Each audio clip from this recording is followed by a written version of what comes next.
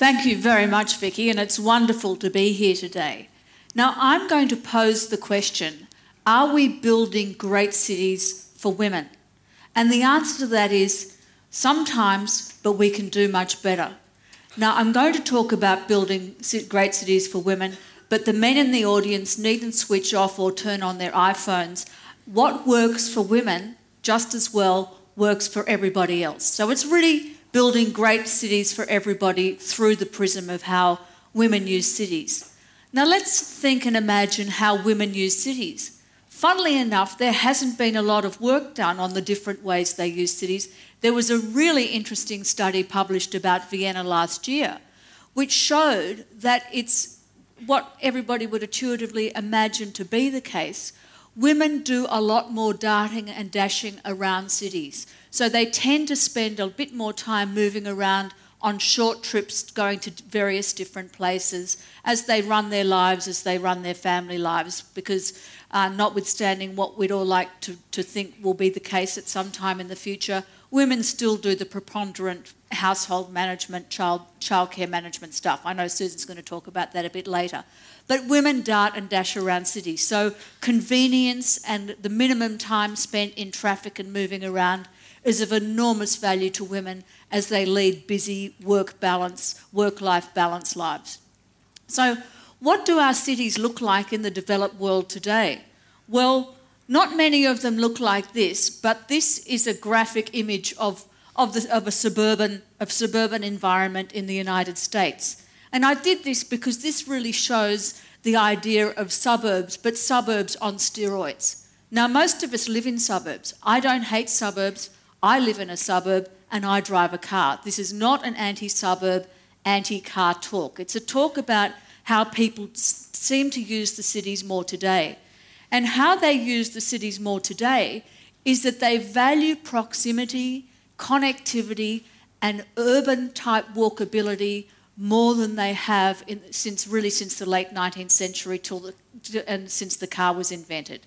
Now, one example of this are these new apps. One example is Walk School, which is a terrific app which is going to go live in a second, I'm hoping. Now, if you punch, no, it's not going live. Okay, so there you go. So you can punch in an address if you want to rent a house, and it will show you what the walkability of that address is. You can punch onto a location, which is happening, and up comes not only the rent and what the house looks like, but what its walkability score is. People value walkability more than they ever have. So another clear indication of how popular and how much value is attached to proximity, walkability and urbanism these days is the differential value of housing as to whether it's near the centre of the city, say within 5 k's, or on the city's edge. The ratio of housing values as you get closer to the city centre has never been higher in proportion to the periphery than it is now. Now, there are forces at work which make living in the inner city really, really unaffordable for many people. What we need to do is to make sure that city centres are not unaffordable for all but the very affluent. We need to spread out urbanity and walkable urbanity. Now, this is an example. This is a picture of Henry Ford's motor factory, or one of them anyway. He probably had multiple. But this is a fantastic image of industrial manufacture, industrial production. The idea between that production, in industrial production of the 20th century, and of course he made the motor car possible, cheap, accessible motor car, which made suburbs, possible to deliver, is that industry would be located in one part of a city and housing would be located in the other part of a city, and in the city centre would be where the banks and the law firms were. And the twain never met. There was a huge separation between work and life. And this idea of separation still drives a lot of our city planning today. But this idea of strict separation and isolation from work and home just doesn't work for the way we now lead our lives. There are incredible social and demographic forces at work which really change the way we want to use cities, and the way we want to use cities isn't always reflected in the way they work. Now, one of these demographic forces, of course, is that women participate much more in the workforce. About 40% of women work part-time, which indicates, to some extent, that's the only work they're able to get, but to another extent, it indicates that women are very busy working home and family. So the participation of women in the workforce is much higher than it was when Henry Ford was designing his factories and when the suburbs were being invented as a way of managing huge levels of population growth. The other important factor at work here is that we have an ageing population. Now, as people age, they don't need to work as they reach retirement or get beyond retirement, so it means they need to drive a car less. Now, women live longer, and as they age, they are more likely to enter retirement living on their own than men are. So you have a phenomenon where a lot of women are entering retirement as, you know, and they live entirely on their own. For these women as they age, being able to live a compact, walkable life is of enormous value to them if they want their lives to be enriched, as of course they all do as they get older, to be able to live an enriched and independent life. So creating places where you can have a compact, walkable and urban connected life is very, very important for people as they age. We also have the phenomenon, and it's partly a function of the increasing participation of women in the workforce, that a lot of young families who typically in the 60s or the 70s would flee to the suburbs the minute a child was born are choosing to stay very close to the city centre, if not in the city centre. And the reason they're doing that is with very time-poor, very stressed, you know, sort of time-poor, hard-working families are much more prepared to trade suburban, if you like, greenness or, you know, sort of sylvan life in the suburbs for an urban and more compact, convenient life near the city centre. Now, this is creating, if you like, a dual convergence of people who are wanting that walkable, urban, connected life where where access to walkability but access to public transit is a really essential part of ensuring that they have a high quality of life. So we have these urban forces in our midst at the same time as city centres as places for jobs and wealth creation have never been more important. Now, Ed Glaze has written beautifully in his book of a couple of years ago called The Triumph of the City, which says that ever since the 1980s or the late 70s, with the growth of knowledge-based industries, whether it be in information, innovation, technology, communications, banking, financial and professional services, has made the city centre more important to our economic well-being and created more jobs than has ever been the case before. So the city centres in metropolitan regions are more important than they have ever been. Now, the consequence of this is that poverty has become suburbanised. Just as it was urbanised in the late 19th century when people fled to the suburbs because they thought the city centre was dirty, smelly, with bad quality air, that situation has been completely reversed. People are coming back to the city centre to have easy access to the high-value, high innovation, high knowledge-intensive jobs so that they can lead better lives or more fulfilled and convenient lives anyway. So we have a real issue with the suburbanisation of poverty. One of the most graphic examples of that we saw last month, of course, was in Ferguson, Missouri, a suburb of St. Louis, Missouri. Now, there you had over the previous 10 years an incredible intensification of social disadvantage, which was, of course, heavily mixed with racial inequality.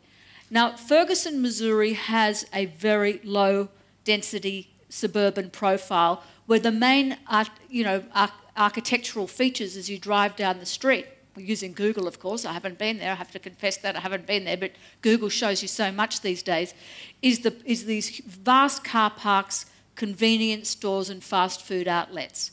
Now, what's interesting is that the knowledge workers, the dynamic creators of jobs, of businesses, no longer live in these areas. An example of a place where social disadvantage and poverty has been greatly ameliorated is a place that used to be a byword for crime and social disadvantage and racial inequality, really until the last 10 years, Harlem in New York City. Now, Harlem is one of the coolest parts of Manhattan now. How has that happened? Well, for a start, there was a very, very strong, clear political drive by the mayor of New York, Rudolph Giuliani, followed by others, to reduce crime. That really made Harlem come alive. And the reason that it was able to come alive so effectively is that it had the urban character and the urban bones to make urban renewal and revival easier. Once the crime was reduced and off the streets, people came back onto the streets and started the businesses, had the street life, opened the restaurants, opened the bars, that has actually led to Harlem's revival. So what we need is a lot more Harlems and a lot less Fergusons. That is the way that we get to having both a fair and an equitable and a well-designed city for women and children and everyone else. So how do we get there? Well, I think the first thing we have to do is we have to challenge the status quo. And that's always hard to do. People, particularly when they're thinking of their cities and their local communities, usually like things the way they are. But what needs to be clearly understood is that if things stay exactly the same as they are, even if it's on only a few blocks from you, if you multiply that thinking across a whole metropolitan area, we will not create more affordable urban walkability and connectivity that we need to drive future prosperity, future livability, and future success. Now, you know, building a mandate for change isn't easy. It's hardly ever easy. But if we don't build a mandate for change and understand that there almost needs to be a transformation in the way the middle ring of our cities works, say, for example, in the context of an Australian city from 5 to 20 to 25 kilometres from the city centre, if they don't have more pockets of urban density that support an urban lifestyle and support more jobs in knowledge-intensive industries, our city will become diminished and much less competitive than other cities in the world that do offer this urban walkability, this density, and this connectivity. Now, public transport is, of course, essential for this. What else is essential? Really good, beautifully designed density done well. Density done well means having great public spaces. Public spaces for people to come together as well as to go cycling and off into the countryside, if they choose to, into the countryside inside the city. Because what is absolutely clear is that despite the advent of the internet, coming together face-to-face has never been more important. Now, Professor Ito was talking in an earlier discussion about MIT, talking about how innovation is being decentralised, is going to the edge. Well, it is going to the edge in terms of the people who are doing the innovation, but the people on the edge have never wanted to be so close to the centres, to city centres, than they have before. So city centres and polycentres within large metropolitan regions will be absolutely fundamental for the future success of our city regions. In the Sydney context, Parramatta's a great example of that, but much more has to happen besides.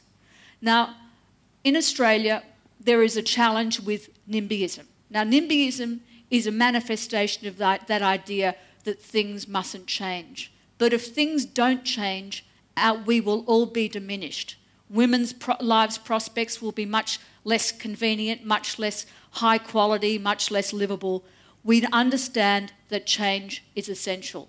So challenge the status quo and challenge the assumptions that NIMBYists actually take upon themselves to say change is not a good thing. We must build a mandate for change and we must make it happen.